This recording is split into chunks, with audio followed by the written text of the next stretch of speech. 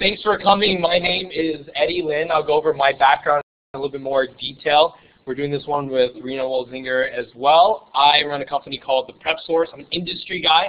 It's an online marketplace connecting students with mentors who have the job they want so they can get industry and company-specific preparation from someone currently within that role. The purpose of this session is we're really just going to go through common interview resume, cover letter, interview mistakes candidates often make and how to avoid them. Things have changed a lot.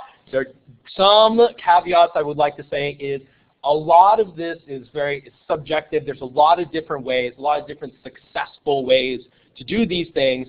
I was just going to show you what has worked from my experience, what I've seen in terms of what different universities use.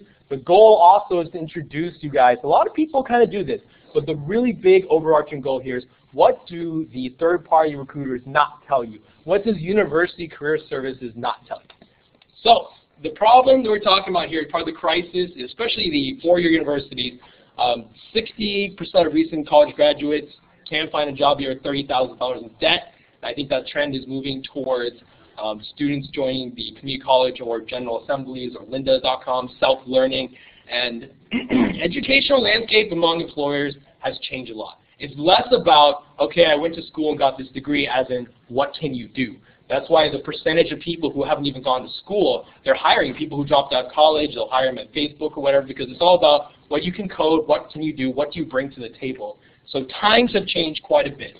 And the thing I really like about the community college curriculums, which we've talked about, is they adapt faster than almost everything else. Four-year universities, there's an outrageous amount of bureaucracy where any sort of curriculum change takes forever. But here I've reviewed them through our meetings and whatnot. It just looks like a lot of the trends are very current. Now, what do we do? Go over my background, what recruiters look for, and what I was a recruiter. When I was a recruiter, what I looked for, common mistakes, a group exercise, and how to differentiate yourself as a candidate. Because look at all the students graduating from not only all the community colleges, but every university all over America and across the globe. And how do you, as someone with very little work experience, separate yourself from your peers? Because I think the ratio of people applying for jobs is like 200 something to 1.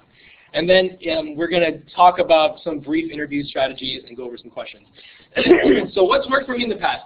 All these companies I've either worked for, have interviewed with at least once, made the third round and failed, or interviewed on the first round and failed, or some form of interview experience with all these places. These companies, since this is an ICT conference, we'll go with what? Cisco, HP, Ticketmaster, Texas Instruments, and then you would think that with my background, how do I also interview with British Petroleum, CBS, PwC, and Fear Factor, and Live Nation? What does this all have to do with each other? It's the same resume got jobs across all these different industries. So it's less about all this academia, like what you've taken and all this kind of stuff. It's a little overrated. If you spin yourself properly, you can get a job in investment banking, entertainment, or any sort of tech thing. Sure, I mean, you have to embellish a little bit, but I will say that if you make something up, you're eventually going to get caught in the interview. So if you're going to make something up, have some form of foundation of reality into it, because you will have to defend it when the time comes. So I grew up in Texas, like I mentioned earlier. I learned how to two-step over winter break. It took me a long time to do that. I just never learned. I studied electrical engineering just for lack of I didn't know what I was going to do. I had friends who studied. I did learn how to code then, which just kind of helped me down the road, even though I never really did it. It was a good thing to have. I had an offer at UBS investment. I've interviewed a lot of different places and a lot of different roles. I had coming out of undergrad, I had about 30 different interviews. Some I've gone far down the road, and some I just failed right away. I learned a lot from those experiences. I'm going to share those with you. And this is the reason why I think STEM is so important, because a lot of those skills you learn in those STEM degrees, you can apply to everything else. And I did code as part of my first job, and that's how I swung that whole first investment banking thing at UBS. And then I went to Goldman Sachs, which was part of the financial apocalypse. So I decided to stop doing that. And then I went to USC, So moved from New York all the way across the country, USC, where I was president of the MBA program there because I could drink more beer than everybody else. And so that's me. No, on the resume, I think it says MBA class president, and then like footnote, drinks beer. Adobe, I actually lived in San Jose for about 3-ish months doing marketing at Adobe, even though, again, like, see all these careers that have nothing to do with each other is kind of the point. I sold myself to them as a marketer. And then why do we have fear? That was my MBA internship. And why do I have fear factor on here? I have a contestant where I ate 20 live bees in 1 minute and was also dropped from a helicopter into a lake and had to swim to grab the flag. Because the interview process with fear factor is exactly the same as the interview process with Adobe, Goldman Sachs, UBS Investment Bank, and Live Nation Ticketmaster. So for Live Nation, I produced concerts with Maroon 5, One Republic, all that kind of stuff for private concerts. And that also has nothing to do with Adobe or Goldman Sachs or electrical engineering, but it kind of does at the same time. Taking the same core resume and spun it for all these different companies. So very doable. Okay, so I don't know if you guys read Quora, but it's a great forum to see what people talk about. In fact, Ambra Benjamin has 3,000 upvotes when this was presented in the forum, and she's a recruiter at Facebook, and this resonates with me very well. Before we go through the content, formatting is very, very important. So there is a format I use, I think it's called like Tommy Trojan now or something, but it's the same thing they use at almost all West Coast business schools are required to use it. So US and UCLA for sure use the exact same one. You look at the University of Michigan, it's the same one. Columbia University is very, very similar too. So you can avoid a lot of problems just by copying and pasting content in a prescribed format, which I can share with you later. But common like screw-ups.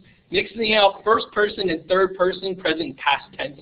There's a difference between developing, developed, and stuff like that too. At least try to remain consistent whatever you choose, but I also, like Embra, I'm a big person into third person and past tense. It's pretty standard too. And objective statements. This has come up a lot. This is so 1992. Because objective statements more or less say, I really want your job. I really want this job. Really doesn't add a lot of value. They're usually worded kind of silly too. So don't put that. And then things, she said, things she rarely pays attention to. Education, like I said. It's more about what you did, your experience, and what you can bring to the table, and less about this is what I have in terms of a piece of paper. So, and she also added, this is very heavy on the experienced hire standpoint, but from campus recruiting, it's a little different because people don't have 10 years of work experience like we talked about at this morning's keynote session. It's all about internships, side projects, leadership, and extracurriculars. So for internships, it doesn't matter. I mean, paid is always better, but unpaid is fine. And if you have zero work experience, get a job, any job. My first job was, I was a cashier at CVS Pharmacy, Texas, getting paid minimum wage. And then after that, I was a tutor at the Texas Learning Center. Then I worked like an oil company. It's like whatever I could get my hands on, just take and figure out how to work it into something else. But you have to have experience. So take whatever you can get. If you can't get experience, create your own side projects. These days, it's easier to do side projects because anybody can code whatever they want. Create your own website. Create your own WordPress website. Whatever you want to do,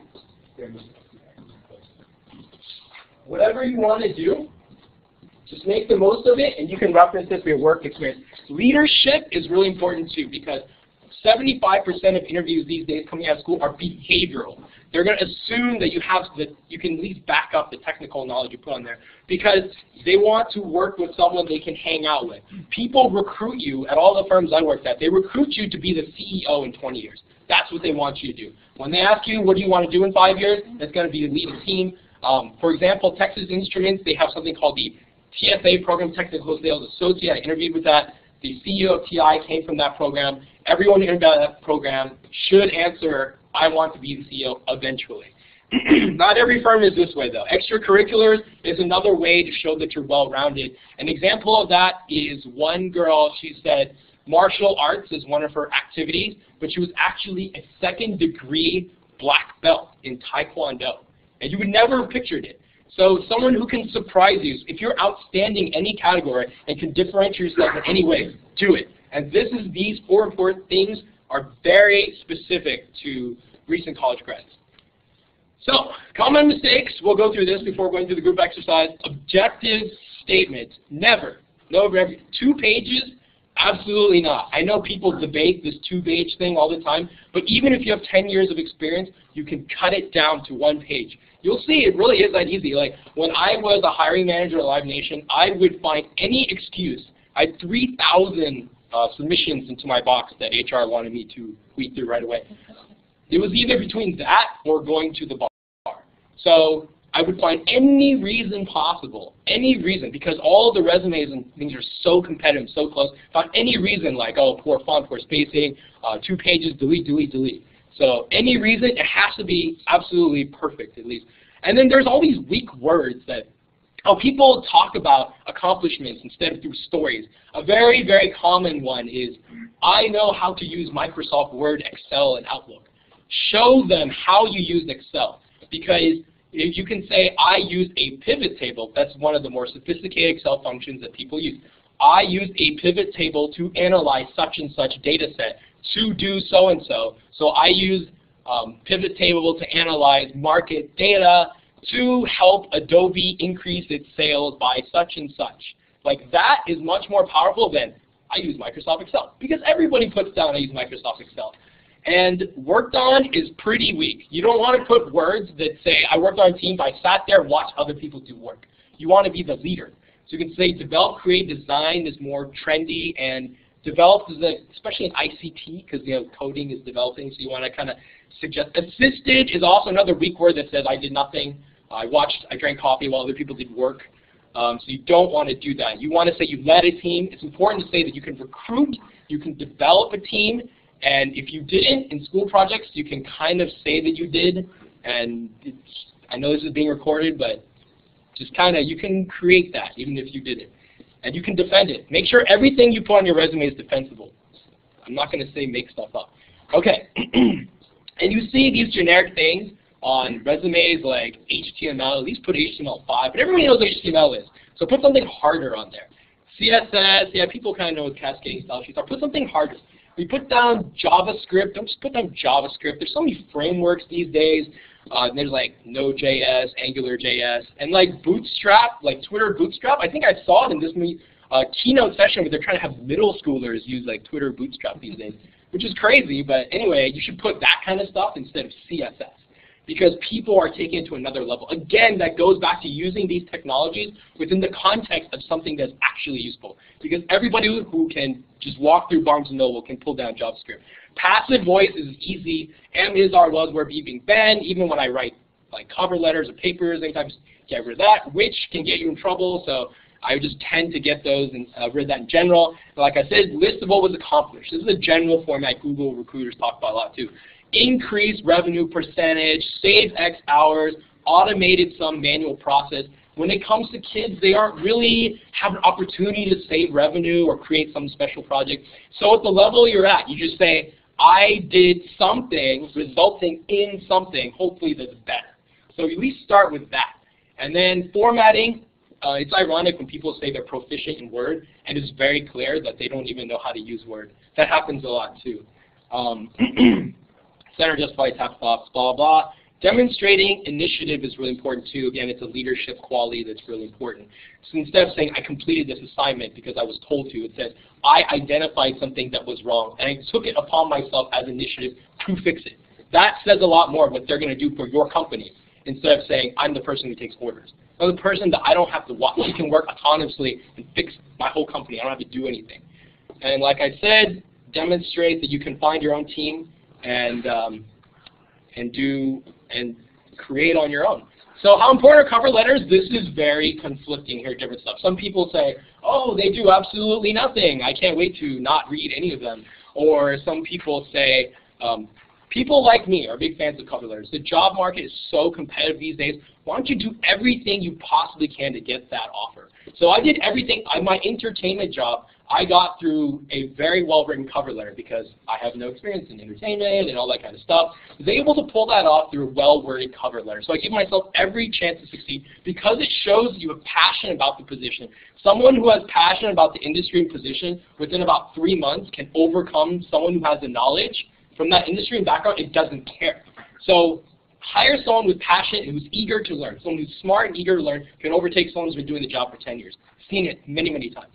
So cover letters, critical to me, but this is a very important caveat. Do not write a generic cover letter, or you actually does the complete opposite. You will get disqualified immediately because they can tell all you're doing is substituting the company name. It has to be very specific to the position. It has to be very specific to the company, and has to tie in your skills and abilities directly for that position. And no, people put bullet points on cover letters. That's what your resume is for. It's redundant. Your cover letter is your opportunity to show yourself off as a writer, show your character as a personality. That is what the key part that a cover letter can have that your resume does not.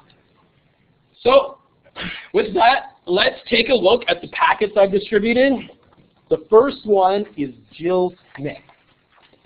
This is all of these are real cover letters and resumes by students who've submitted to me or through my system or whatever. So let's just take 3 minutes, because remember, like, well, one of these is interesting because Amber Benjamin, the Facebook recruiter, says that she spends about 30 seconds doing this. I probably spend about 30 seconds or less doing this.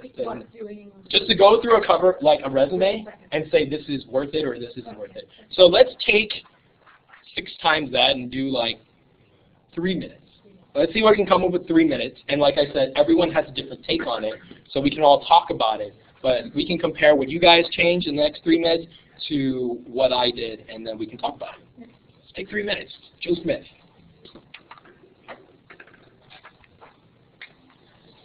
So you want us to edit these? Edit these.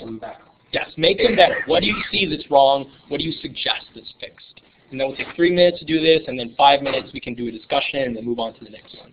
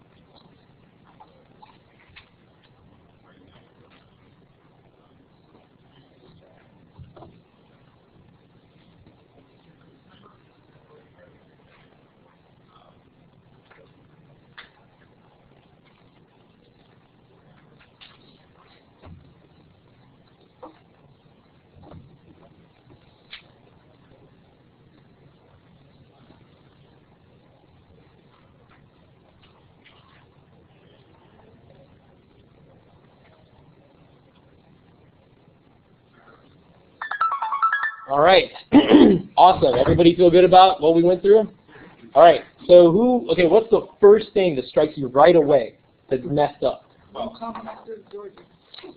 at the very top. Okay, because you said no, don't put an objection. Exactly. But what I thought was most kind of disappointing about this is they put all the interesting stuff at the bottom. Yeah, because all this stuff, exactly right. Like the skills section, you have a skills section, can be deleted right away, adds no value. That's absolutely right. Also notice on 2 pages, like ever seen anyone walk around the office with like a stapled resume? It's just, that you rarely ever, just go ahead. The one skill that is of value that I wouldn't cross off this list is fluent in English and Spanish. Yes.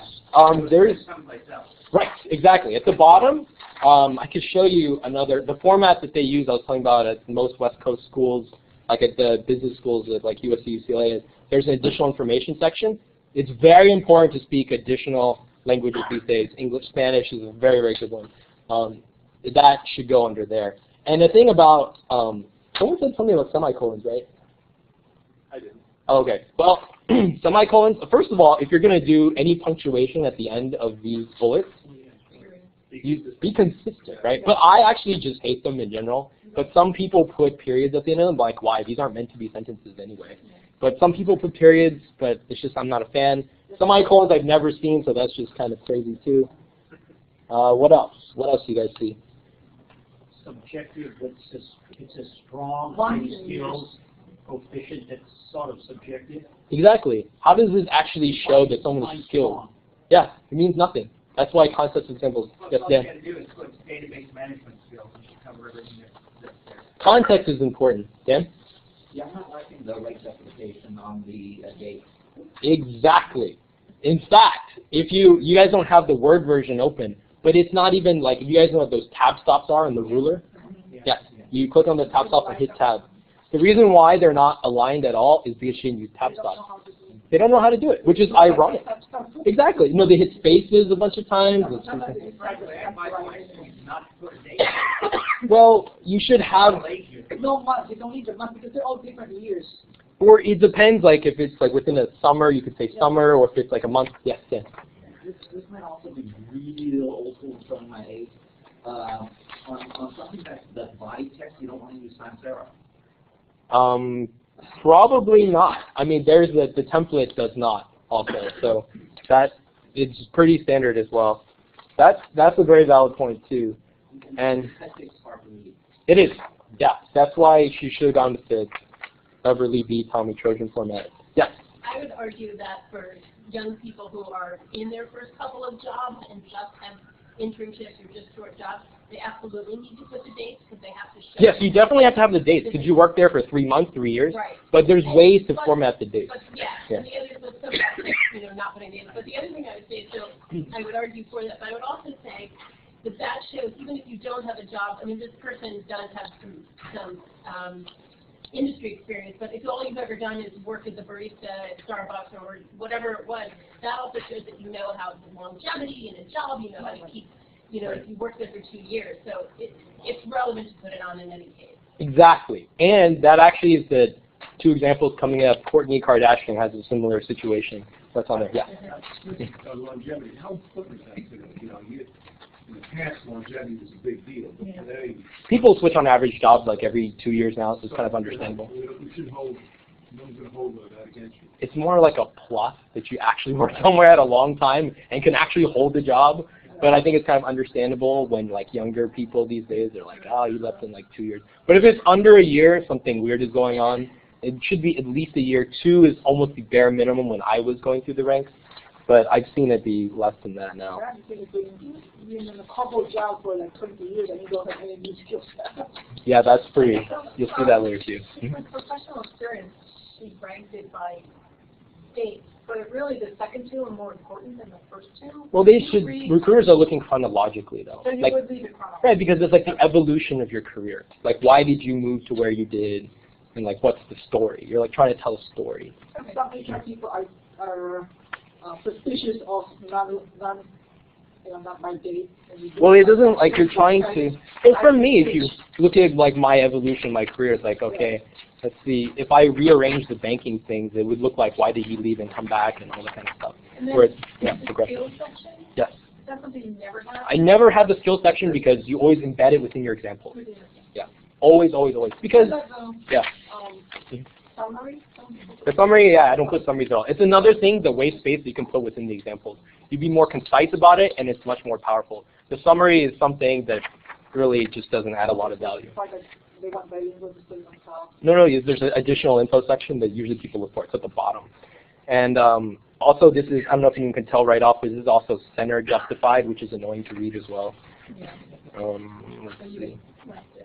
Yeah, left justify everything. And then the spacing on the second page is even weird. And then the hobbies, I mean, sports, traveling, and cooking, most people do that to some degree. Yeah. Like, come on, bowling is sports, but they could have a very cool one, like the second degree Taekwondo black belt. Every time I've worked with someone, somebody always has a cool hobby. They just don't tell you what it is. There was a girl who, she would stand in line for like 12 hours to buy Disney pins of like Winnie the Pooh or whatever, and then resell them on eBay for like 10 times the amount. That's great.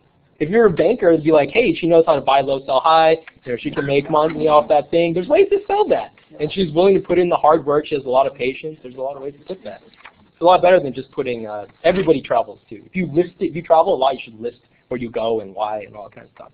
Excellent student leader, you could rename the award if it doesn't sound good. Yeah. So you can. Well, within some level of reason. And one thing about format, because it's just everything on the left, on the left. I've used 2 column tables. You know, you have the headings on the left. The actual, it comes out like that. I've done preparation. They look this as much as this. Yeah. When I put it in the 2 columns, it's shortened. Yeah, I mean, you're almost embedding like a spreadsheet within the Word doc, right? It comes out shorter. If you copy and paste into the other format, it sorts it out really well. It's like super easy. Just tab stops will do a lot for it. There's some other stuff we can get into, but there's a whole bunch of, like, I'll just walk through the words that are really weak too. Like, attended means I just showed up and fell asleep in the back row.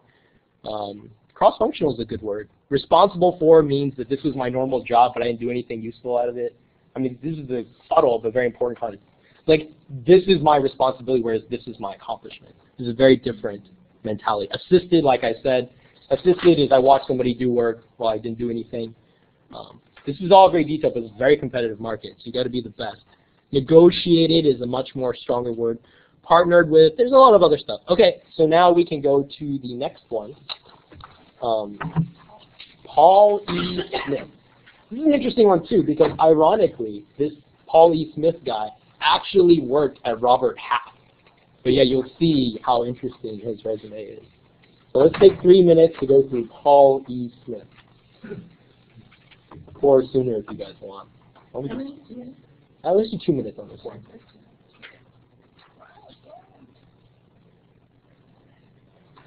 Oh, just one quick note on this. Every resume should be highly tailored to the position. So if you're working somewhere for 8 years, you could pull stuff from different parts and delete even like a whole year of your life because it's not relevant to this position, because you want to be concise and relevant as possible. And so these were kind of targeted towards different things, and Jill Smith was applying for, I think, a supply chain technology position. So they tailor, you need to, like the position I left out of this. But that definitely needs to be a big consideration. What position was Paul applying for? He was applying for like an account management. Actually, he was the least focused of all of the people. He's like, I kind of want to just change jobs. But it was, yeah, he wasn't, I think it was like account exec or something, which is essentially sales. And the thing I don't like about recruiters, nothing against them, they do help us get jobs. This is one thing I really disagree with in the keynote, is that people like Robert Half, they do a good service, but yeah, I've worked with agencies like them before, but what they like to do is they get paid on placing a candidate. So they almost, you can't place someone who has no work experience. So it doesn't apply to any of the students out there. They usually take people with 3 or 4 years of work experience and match up the exact resume to the job description, shove it in the employer's face and say, look, I found the right guy for it. Exact same thing. And then they get their commission and they move on. So they really can't help students because you're showing them, I like to steal Disney pins and sell them 10 times higher, which says a lot about a person, actually really good attributes. Robert Half isn't going to make any money off that. So that's why I caution people on relying on Robert Half in this situation. And also career transitioners, I would not rely on Robert Half for that either. Well, the way to get through those is they do a lot of temp to hire now, so they'll do a temp to fill up some of the qualifications they need. Yeah, it's hard though, because when you have coming out of school, you don't really have any Teachers real. also there are a lot of practitioners and I push them, but the ones who have enough education, with English guys, some of the agencies. You could try, but it's really, really tough if you have no experience. Different temp jobs and they try to get a job after 6 months or more. Okay, let's go at the top real quick. What do you guys see at the top? The summary? Yeah, the summary. Like, what is it? The summary you can read through the resume yourself. Like, it tells a better story instead of saying, "Oh, I was a business developer." Yes, Dan. I just didn't have his phone number. Oh, I obscured his phone number. Okay.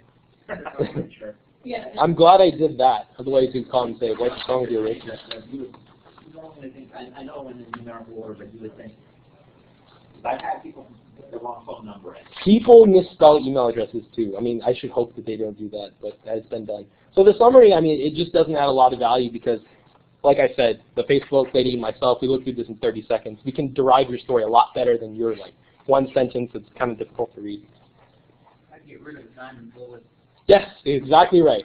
It doesn't make you innovative to use non-standard bullets. It just makes you kind of weird. And it's kind of annoying to look at. Yeah. What's nutraceutical and are those typos? We have no idea. Where is that? Business developer, first time. Yeah, I can have that. 2 years, there is it. I think vitamins and. Yeah, the physical and all that stuff. Oh, right. You're supposed to explain these things. I have no idea what this is. This is what he really quotes. Like, what he needs to put down in another format I could show you is like, first of all, he should bold the company and then like type in his role and then put a one-sentence description of this company, because you can't assume everybody is familiar with your company. Even if it's like one of the largest companies in the world, not everybody knows everything, especially if he's trying to transition careers. Also the date, instead of putting all those numbers, typically Feb 2014, for like month they write abbreviated like date, like MAR for March or stuff like that. And it's not business developer, it's business development. It's what would go on your business card. And italics, in a lot of those places, well, it shouldn't be there. And I don't think he knows how to use tab stops either.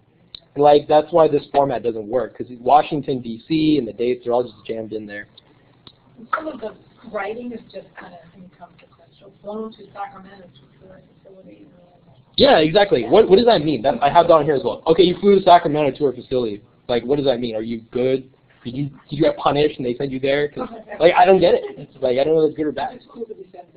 I don't know. But there's no context. If he said they sent me to Sacramento to develop an entire team and create a new facility, that's a big deal. But the fact that I got on an airplane, went somewhere, doesn't say a lot. Yeah.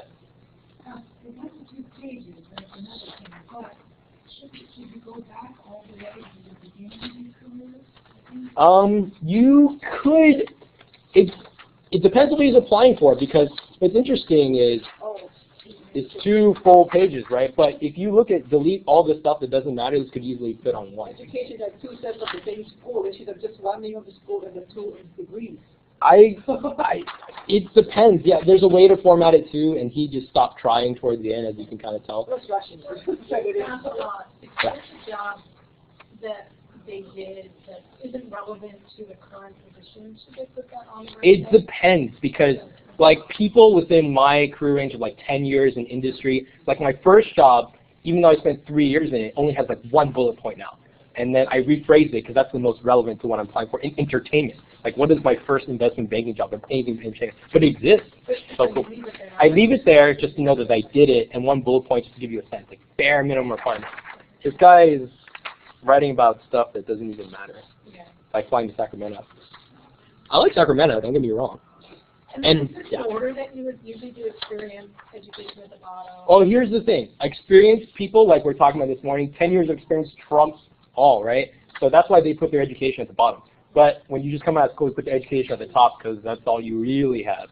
The rest of it is kind of a stretch anyway. And tense, you can see that tense is wrong. He has selling instead of like sold or whatever, and it's inconsistent in general. And like you said, the nutraceutical, cosmeceutical, like you can't write stuff like that. You should That's so industry specific. Created initial target list, you could just say create target list.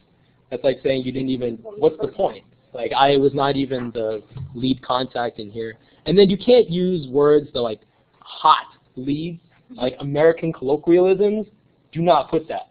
Even if you put awesome leads, at least that is correct. Like hot, it just, and this guy is Robert Half, he's got 20, and what's interesting is, he says he has 10 years of database development, which is kind of relevant for anything, but it's not really on here. And look, he gets so lazy on city council for Washington, D.C. He just puts aid. One bullet point would have been nice. What is an aid? Did he get coffee? System analyst, web programmer, what did he program? That's kind of important too. Independent, the word there is freelance. And is there computer skills? And yeah, like what is this? Like he lists like things that are a little outdated here. Like why put in like MySQL, MS SQL? You could just put that on SQL. MS Access, why would you use that instead of like, you know, Oracle, MongoDB? There's like newer things out here. And if he doesn't know what the newer things are, just Google it really quick and put it on there. You could go watch lynda.com for like 5 minutes and learn some of these skills and put on your resume. It was like my neighbor's boyfriend was a law student at USC, and he under activities he put personal interest micro-brewing beer. And he submitted that to the job and then went to the brewery store and bought that. So it's become his new hobby. So you can kind of stretch it that way. But so you can kind of learn stuff on the fly and add it to it. Yes? What's the general perspective of an industry longevity? Notice he's jumping from job to job every year or two, and then on the second page there's like a 3-year gap, maybe a 5 or 6 year gap. I think he just failed to address this well.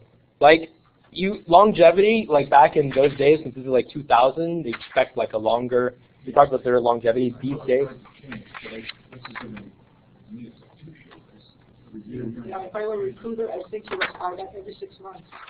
It's very possible. I mean, the idea is to show career progression and advancement, like tell a story. Like if you're in the same industry, you should have like more responsibility. Or if you switch industry, it should have some, it's all about telling the right story.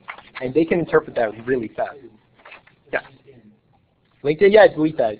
People don't expect that on there too. It just takes up space, and then he even put what LinkedIn is, which is just doesn't make any sense. And fundraiser for Colon Cancer Alliance, that's an event. That's not what he did. Was he like the chairperson? Was he the guy who actually raised the money? DuPont Circle Business Network International, like some of these he could put. There's different ways to phrase it. It's like Microsoft Visio. Visio, you could say, use Visio to diagram project to create business requirements to streamline project flow, resulting in some working with the developers to do so-and-so in such language. That's one way to put Visio and say he just puts Microsoft Visio. And he also puts down Microsoft Project, which nobody uses, when he could just say like 5 other industry standards. So at least look those up, learn them in 5 minutes, pretend you use Basecamp or something else. Yeah? Just like he's abandoning a perfectly good job. He doesn't explain why he wants to abandon a perfectly good job. Well, the cover letter could cover that, tell the story. But I mean, the thing is, if he's switching to a similar position, maybe we can infer that, hey, they just want to work at this company. Cover letter can say a lot too.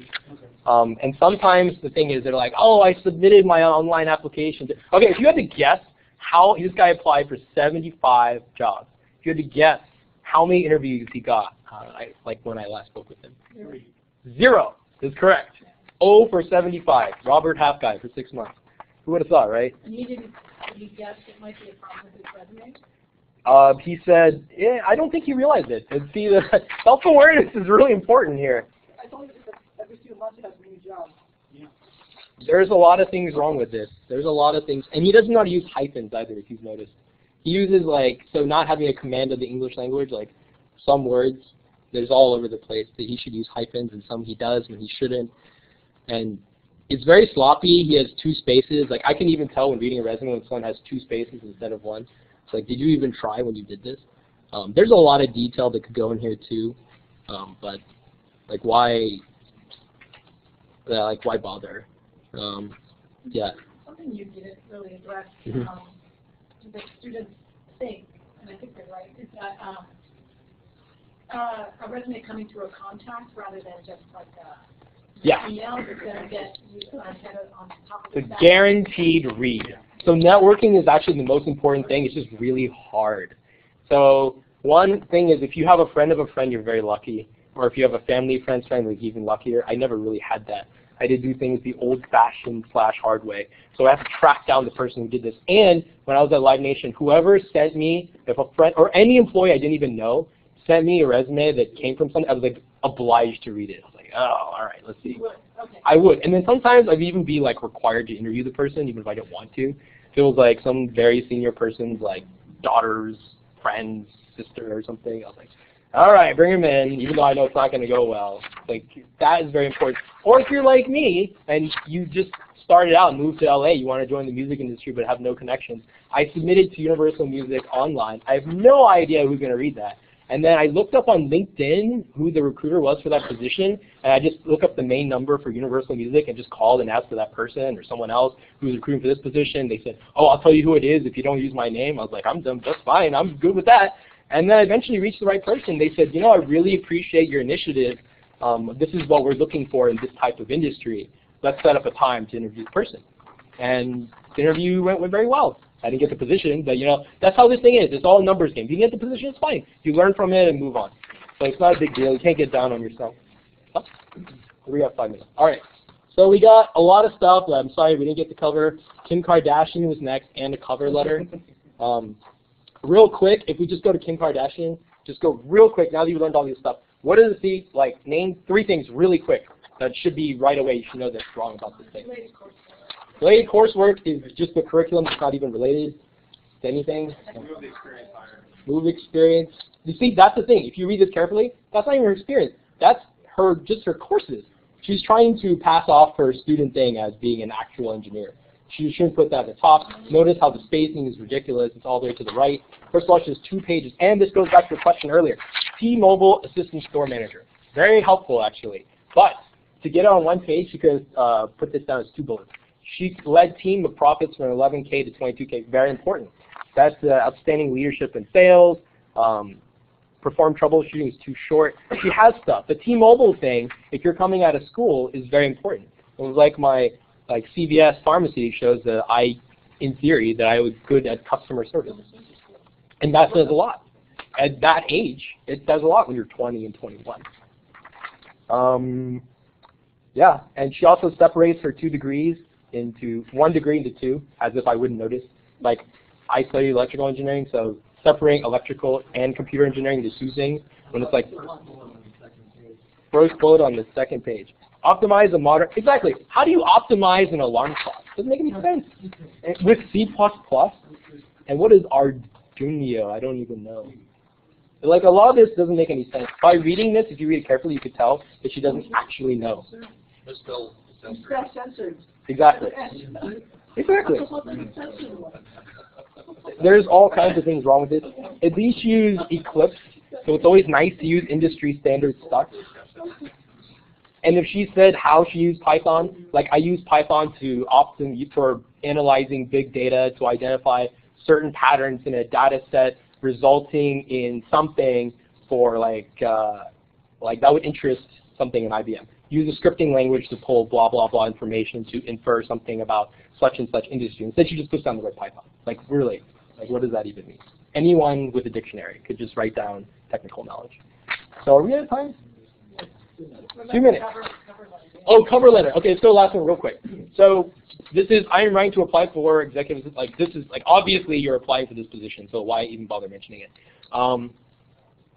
This is exciting to me, like obviously. You should say, like very first thing is a very powerful sentence that ties in your work experience with that. She could say, I view everything as a sale. Like everything in my life, even if she's never done sales, talk about her passion for sales. Thesis statement, then next thing kind of supports it. Very short first paragraph. 3rd paragraph. And then the next 2 paragraphs, the first sentence supports the thesis statement. And then in the body of the 2nd and 3rd paragraph, should have supporting statements to support the first sentence of that paragraph. So you got thesis statement, and then supporting statement, and a little fluffy stuff in the middle that supports the supporting statement. And the last one kind of closes it out. You got to be a little stronger with the end instead of saying thank you in advance for your thoughtful consideration. I mean, come on. like I look forward to speaking soon or something like that. Signature is a nice touch. I kind of like that. It shows that you tried a little harder. Format could use some work. Any other questions before we get done with this thing? I just noticed the Signature, yes.